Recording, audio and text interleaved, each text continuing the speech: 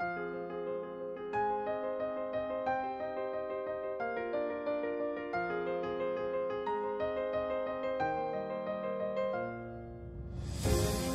I'd like to start with Dr. Piacentini.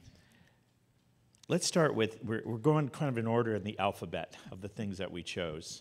So cognitive behavior therapy, CBT. Tell us a little bit briefly about why did it get started, and in your career, how you have seen it be very effective in work with youth and families. Okay, that's a big question. Can you hear me? Is this on? Okay, great. So how many of you are familiar with cognitive behavior therapy? Have heard of CBT? Yeah, most people. It's become very, very common over the last couple of decades. It is probably one of our most evidence-based treatments, evidence-supported and evidence-based. So evidence-based is really based on a lot of basic research, trying to understand fear and anxiety. I'm going to be talking more from an anxiety and depression perspective on this. But we know that the underlying principles have come to us from experimental psychology, as Dr. Evans was saying, the basis of a lot of the work that we're doing. And it's supported by hundreds of studies, some very large studies demonstrating that it is effective, more effective than no treatment, more effective than a waiting list, more effective than many other treatments that it's been compared to. It fares well with medication as well. In many ways, some of the research we've done has shown that for kids with anxiety who receive cognitive behavior therapy and/or medication, we did a 9-year follow-up study from one of our large projects and showed that kids that responded to CBT initially had much better outcomes 9 years later than kids that didn't or had medication only. So when we're talking about cognitive behavior therapy, it's really teaching skills that kids can use and continue to use over time. Basically, what Mark said is, that a lot of the work that he's talking about is related to CBT. What does CBT stand for? Cognitive, B is behavioral, and then T is therapy. The part that didn't make it into the acronym is emotions or feelings. So as an example from anxiety, when we when we are faced with some kind of a fear or some kind of a fear eliciting or potential dangerous situation, real or imagined, we start thinking about all the bad things that can happen. And our bodies react. It's fight or flight or freeze, right? I mean, our bodies react and our heart beats faster. We start getting really, really nervous and anxious, and that drives our behavior. And from a fight, flight, or freeze perspective, then the behaviors are to run away, to freeze and hope that the predator or the bad thing goes away, or to fight. And it's all from a very evolutionary perspective. Most time what happens when people are anxious, they're afraid of something, they avoid, they run away. We see kids that are afraid about going to school, they don't want to go to school. Kids that have social anxiety don't want to engage with other kids or go to parties or amusement parks or the things that kids do. So in treatment, we break down anxiety or depression into these three components: the thoughts, the feelings, which for anxiety would be fear, in depression it would be sadness, and the behavior, which would be avoiding or coming back. And we have skills for each one of these. So we talk about fear, affect recognition, recognition of fear, recognition of depression. Again, very similar to Ruler. Understanding these feelings, when I'm starting to freak out, or getting upset or wanting to avoid or run away or cry or ask for reassurance, then I know why. I'm understanding these feelings that I'm having in my body and the associated thoughts. These feelings are leading. If all of a sudden my heart starts beating fast, I think something bad is going to happen. Maybe I'm going to die. Maybe I'm going to get sick. Maybe somebody's after me. Interpreting these bodily sensations and these thoughts now in the context of this is my anxiety. So we're teaching techniques for feelings, which would be relaxation techniques. It would be, muscle relaxation, breathing, for example, guided imagery, things to settle our bodies. For the thoughts, we want to teach a rational response. Let's think about these thoughts. What is actually going on? Is this kid really going to hurt me? When I'm called on in class, am I really going to have a panic attack?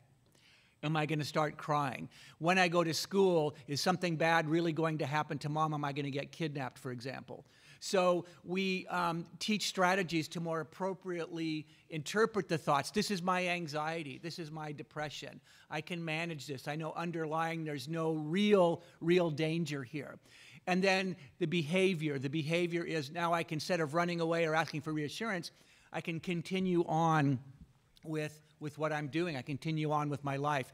The core piece related to behavior also is something called exposure. How many of you have heard of exposure therapy?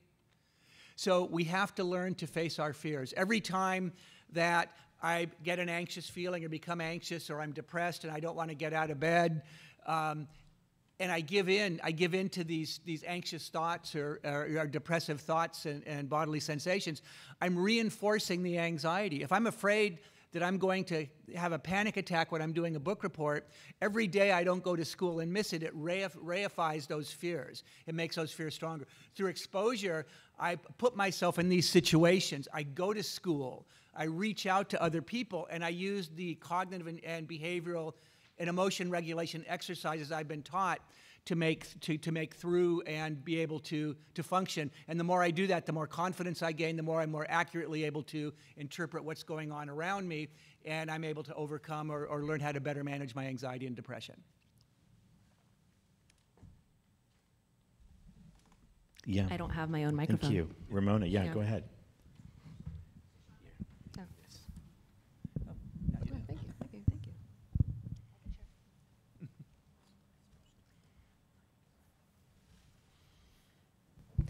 Okay, can you hear me? Okay, excellent. Dr. Piacentini, that was a fantastic description of CBT. I want to talk to you a little bit about what is CBT for clinicians and what is CBT for parents. How to get CBT training. I'm also a CBT specialist, specializing in anxiety, but CBT is used for all different kinds of disorders and challenges. There's CBTI, that's cognitive behavioral therapy for insomnia. There's cognitive behavioral therapy for depression. There's CBT for eating disorders, trauma, many things. It's a very evidence-based treatment for many challenges. CBT, what I get most of the time when I talk about CBT, parents or clinicians ask me, it sounds so boring. Is it like, do you bring out the book and do you read from the manualized treatment that researchers created inside your sessions? And that is not at all the case. CBT is something that clinicians are trained in, that spend a lot of time talking and working and perfecting their skills in CBT. So it is not something that we go into session kind of reading. It's a framework that we use in session. And for clinicians, I encourage all clinicians to get specialized training in CBT, not something that you just read. I think reading is wonderful, but really getting your training from those that are specialized. And for parents, you know, CBT, DBT, you know, all these acronyms, they're really hard to navigate.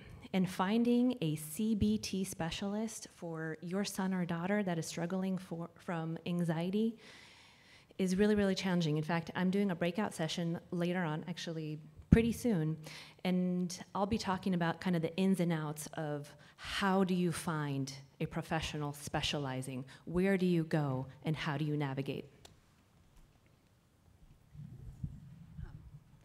And I have to say that oftentimes when I'm working with families and teens, I'm not providing CBT, I'm providing family-based treatment for eating disorders, which as opposed to being more of an individualized treatment, it's a family-based treatment and kind of speaking a little bit more about the evidence within eating disorder research. I think a while ago there was research that, or people believed that eating disorders were kind of caused by family dynamics and parenting styles, and actually more recent research is actually suggesting the exact opposite, and that caregivers are the best people to support treatment and their kids. And so evidence that we've pulled in is actually really incorporating how do we help support families to kind of get kids to be renourished.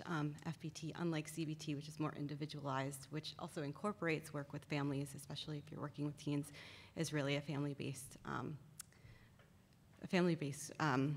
intervention, and so it kind of looks a little bit different. Unlike behaviors and thoughts and feelings, because we know eating disorders are so medically risky, and we know that once someone is malnourished, their thoughts kind of shift. The main intervention is how do we improve food, and so just another way of kind of looking at evidence and how we incorporate treatment. So, yeah. I wonder if I could just follow up on that for a moment, Dr. Kramer, because you just had a very important publication come out looking at this concept of caregiver burden. We have a lot of caregivers in the room, and we're talking here in family-based treatment about typically parents or one parent, hopefully two, or caregivers. And I think it'd be interesting to hear a little more, because many folks knew about FBT but may not have direct experience in eating disorders, and yet there are some adaptations here, I think, from your work around thinking about caregiver responsibility. How do we get caregivers to lean in, and how do we predict burden? So would you mind just commenting a little bit about that? Absolutely. I think that, as being caregivers and the people who care. Oh, thanks. Can you hear me better? Okay. I think generally we want our kids to feel better, right? And then, a teen might present with an eating disorder, and oftentimes caregivers are tasked with the very job of saying, okay, you need to eat more, which is the very thing that when someone has an eating disorder, it's the thing that they fear, right? And so I think oftentimes caregivers feel bad for kind of insisting that their kid is eating more, and it can cause a lot of stress. They don't want to make teens feel worse. And I think our society our culture, right, talks about good food, bad food, right, weight, and dieting, right? And so it becomes this really tricky mix. And so some of the research that colleagues and I have kind of looked at are, what are the factors that predict best outcome in care? We know that self-efficacy, and so caregivers feeling like they're able to support their kids are, some of the best treatment predictors. And we also know that caregiver burden kind of makes it harder to participate in intervention, and actually is more associated with dropouts. So family-based treatment is a really intensive treatment. You need a lot of time to be able to provide support, because we're asking for parents to be available at every single meal and to provide support, which is hard in our society where we're busy working, we're going to school, we have all this stuff going on.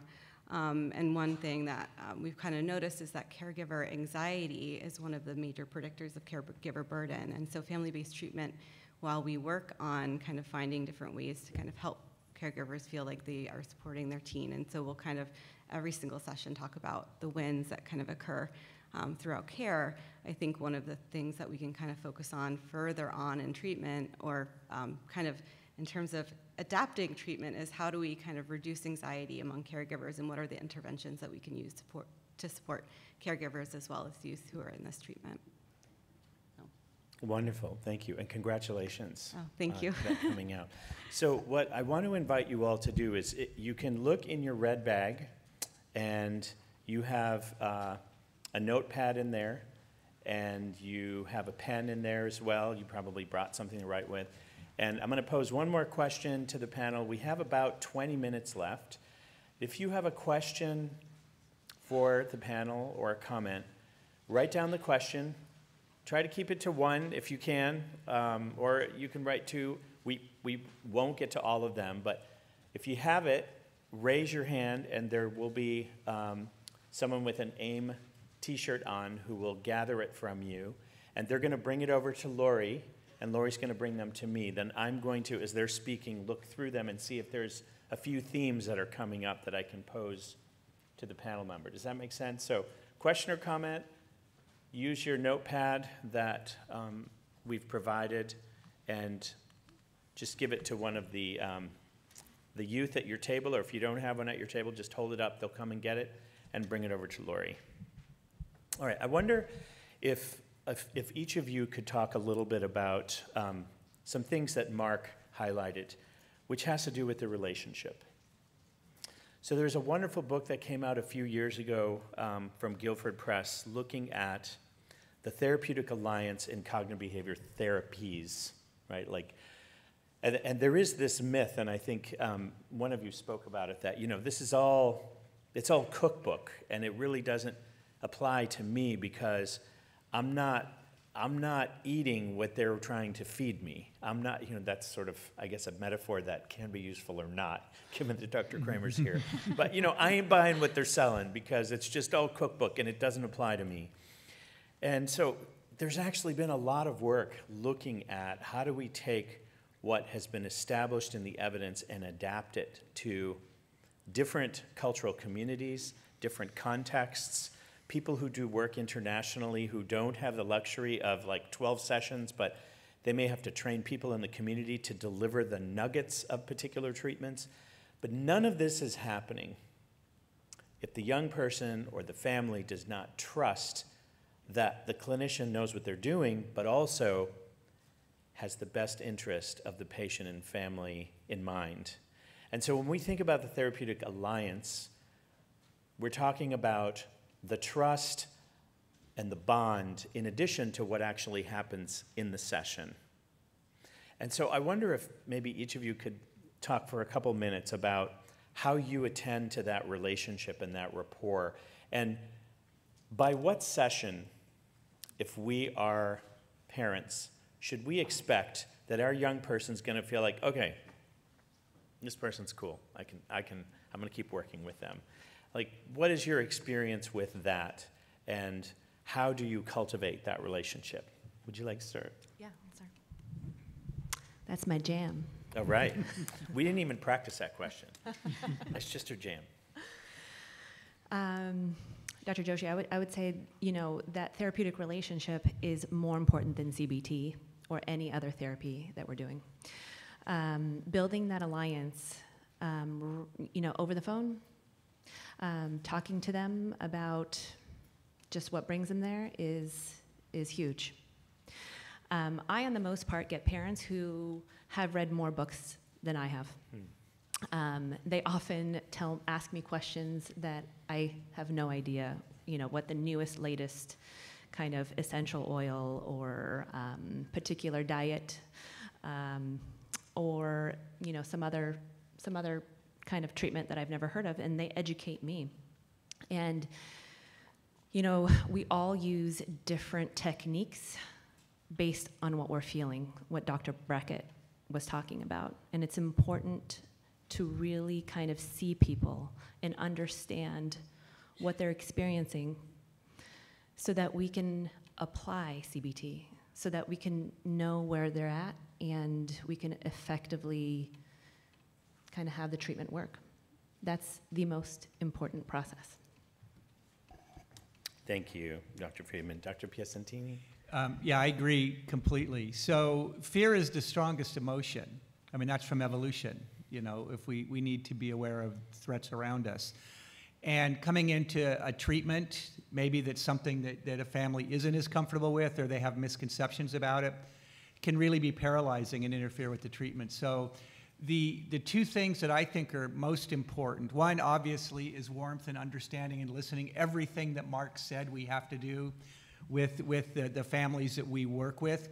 But there's a lot of research. We've done some, and others have done it well across a variety of treatments and disorders, that positive treatment expectations, if I believe the treatment is going to help, that leads to better outcomes. And it may be because of compliance, because if the therapist tells me to do something and I think it's going to work, I'm going to do it. And in CBT, that's difficult because we're asking our patients to face things that are challenging for them. So psychoeducation, educating families and work, and not just giving them bullet points, but discussing and talking with them and breaking down what we're going to do and why we're doing it, and tailoring it to the specific needs of the families, to their levels, using examples from the families, from the kids, and focusing on how the symptoms they're coming in for have really made life difficult for them. If we can really understand them in a personal way and give them hope that the treatments we're doing are going to be helpful, that makes all the difference in the world. And not just with the kids, but also with the parents. Because a lot of kids, a lot of times kids and parents suffer from some of the same issues. And if we're trying to get the child to face their issues in certain ways, and that may make the parents anxious or upset or nervous or even angry. So we need to do it with both. But I think that's going to be really important. But you need the alliance. I agree completely that that's the most important thing at the start of treatment and throughout treatment. And I think with FBT, the alliance is a little trickier. With caregivers, I think there's 5 tenets of family-based treatment that a provider typically tries to incorporate throughout care, and I'll be presenting a little bit more on it later today and tomorrow. But one of which is that where caregivers are like kind of the expert of their kid, and so I think that's one way that we really try to build rapport, at least with caregivers. So I might be the expert on how an eating disorder makes their kids think, but the caregivers themselves have been raising their kids successfully, and so we really work together to kind of figure out what are the best ways to get their kid to eat more. And so through that, we kind of build an alliance, and we're kind of a team. And I think, it's really asking parents what are their goals for their child and kind of working together. I think with youth, it can be a little bit, I think the alliance kind of shifts over time, especially because I think there's a lot of fear involved with changing eating, and so sometimes it's not uncommon for teens in the beginning to actually not enjoy working with me, and but I think as we can kind of work together and kind of help them find value and goals aside from the eating disorder and kind of get over some of the fear that improves when someone has better nutrition, rapport kind of builds. But again, it's through validation and kind of, empathizing and understanding where the patient is also coming from. Wonderful, thank you. Just to follow up on that, for any of you, but reflecting on what Dr. Kramer just shared, how it's tricky in FBT in particular, because you're working with a family, the family is the client, and yet there is an identified patient. So in that paradigm where people know, okay, we're signing up for FBT, we're all in this together, there's a certain amount of sessions, there's a pacing, there's family meals, we can track the progress. But what about in the situation in individual treatment, and one parent asks, how can I best collaborate with my child's therapist in implementing CBT skills while also honoring the confidentiality of a child's sessions? And my experience is that the best CBTers are people who really understand relationships and understand whether or not the therapist is a parent themselves. That parents need some information, but a lot of the paradigms we have now, in particular for OCD treatment, the parent is really the primary coach to help outside the sessions to implement, and probably for anxiety treatments in general. So could you comment on that? What should our parents be asking for around collaboration without having to know the specifics of the session? Kind of what rights do they have, and what should they be looking for in their therapist around that collaboration? Let me go. Yep. Okay. Well, developmentally, it's different for kind of different age groups, but generally speaking, in CBT, the parent is pretty involved. So the parent, in my experience, in my therapy room, I'm very upfront with parents. I tell them that I will be very honest with them. I will keep the content of our sessions confidential, so that kind of speaks to the confidentiality. But I will tell the parents what we're doing in session, how we're doing it, teaching them the skills, what to say, what not to say, and how to implement some of their strategies on themselves as well. So that's a part of the CBT process, but that looks a little bit differently based on the age of the child. I know Dr. Piacentini and I are going to talk a little bit more about that at 1 o'clock. Do you want to speak a little bit more to that? Yeah, I can. I think that's a really great question. So the parents have the same, oftentimes, the thoughts and the emotional reactions that the kids do. So we need to educate families, the parents, in a very supportive way. We have to understand where our families are coming from, how they got to it. Again, Mark, did 90% of this talk already, and understanding We want the parents to be supporters. But as parents, and for those of you that are parents, you know that, I mean, we are just really wired to protect our kids. And anything that we think might be dangerous or unsettling or difficult for our kids, the tendency is to help them avoid that. You know, we need to build resilience. We need to have our parents being therapists. Our parents need to be working with the kids to expose them, to try do new situations with the kids. So we can educate parents, we can teach parents some of the same techniques we're using, we can identify some of the same issues that the parents may be facing without necessarily talking about the child's specific symptoms. And in fact, there's actually some CBT models that only focus on the parents. So sometimes when we get a kind of very low motivated child that's difficult to kind of bring to therapy, we work with the parents only. And some of those are just as effective. The one word that comes up, if I can go again, is accommodation. How many of you are familiar with parental accommodation? And it comes from a good place. I accommodate my kids sometimes, you know.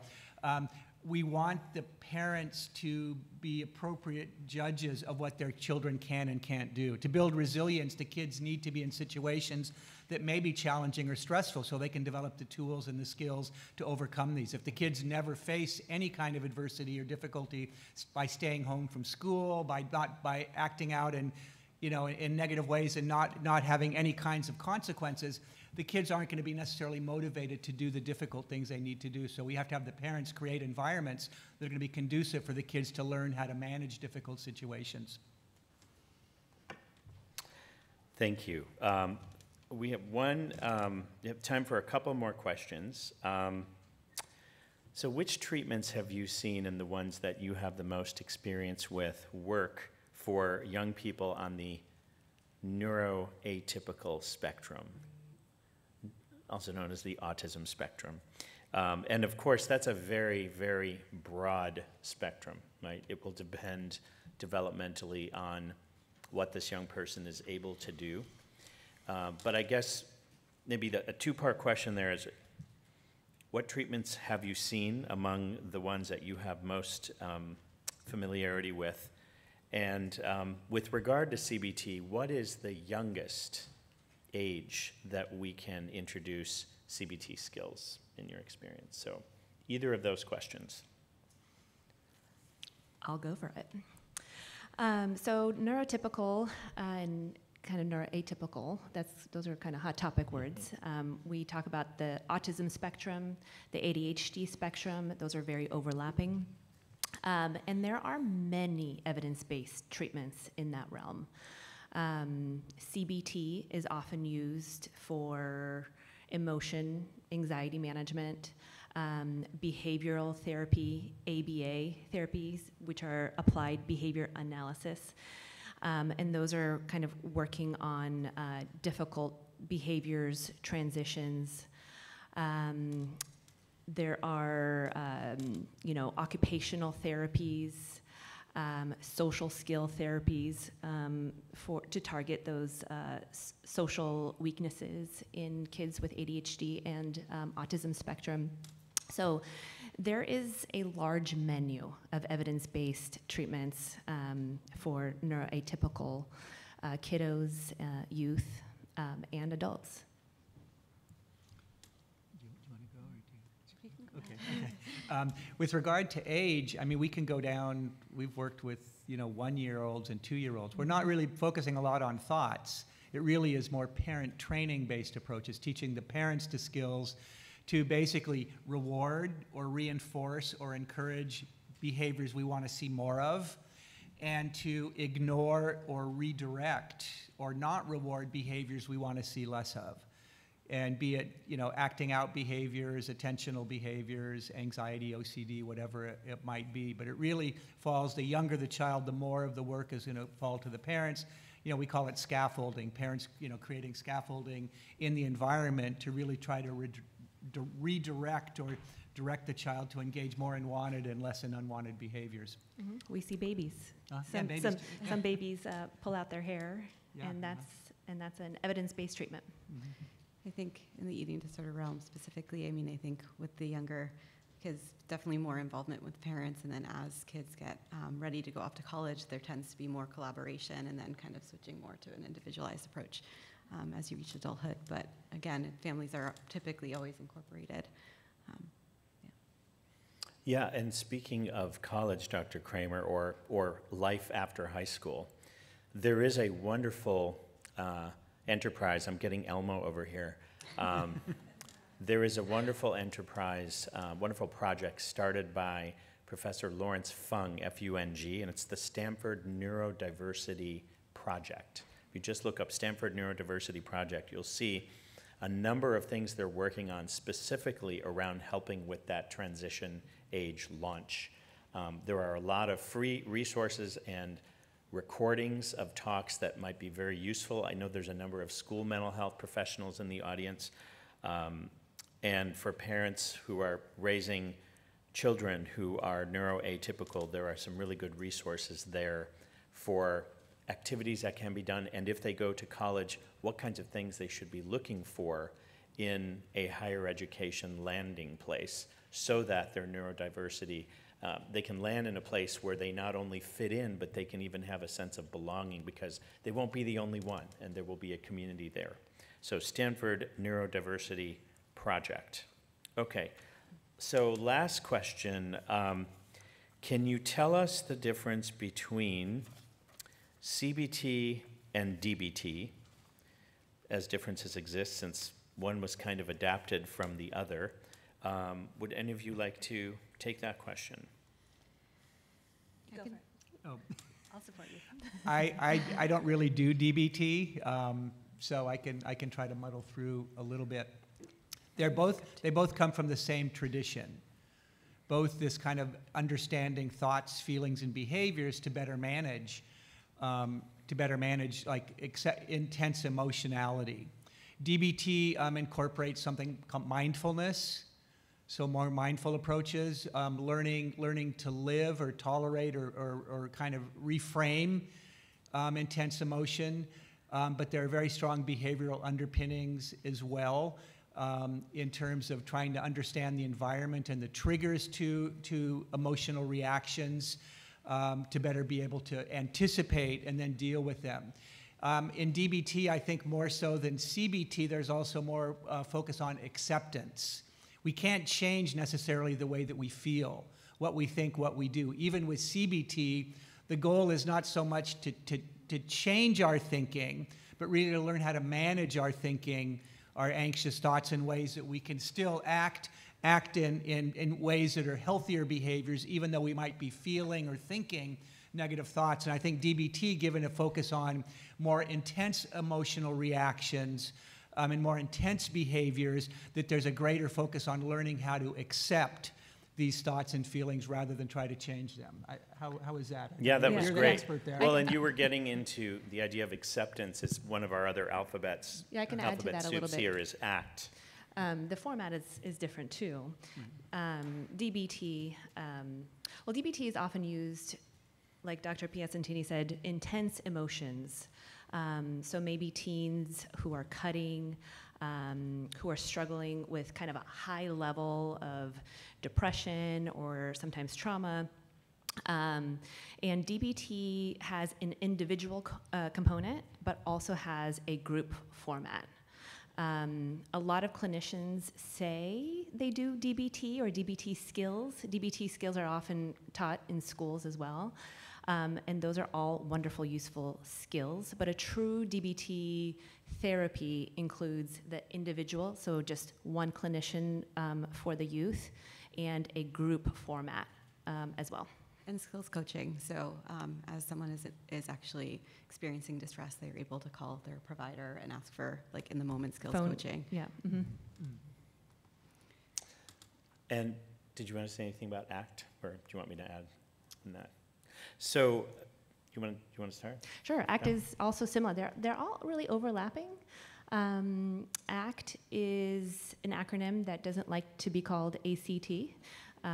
They like ACT, or Acceptance and Commitment Therapy, and that is, of course, more acceptance-based. So those really powerful emotions, we learn skills around committing to experiencing those uncomfortable emotions through mindfulness and other skills, while moving towards our values. Yeah, and part of the beauty of ACT, especially for young people, and part of the allure is it starts with, of course, treatment relationship, but it begins with a conversation about values. And Dr. Brackett had the picture up with the fourth grader who wrote about his values and what were the things important to him. And this is, when you sit with a young person early on in, we asked a question about therapeutic alliance. It's probably by session 3, but no longer than session 5. So somewhere between 3 and 5, that's actually where the research leads us about when does an alliance get established in adults. With teens, it's a little more elusive. They might decide after the first 15 minutes that you're cool or not. But we encourage our teens to give it a couple sessions. So we know in adults it's 3 to 5. It may be a little bit less in teens, it may be a little bit more. But in ACT, when we sit together and think about values and we inquire about the values, that then leads to the conversation about what we're going to do in treatment together.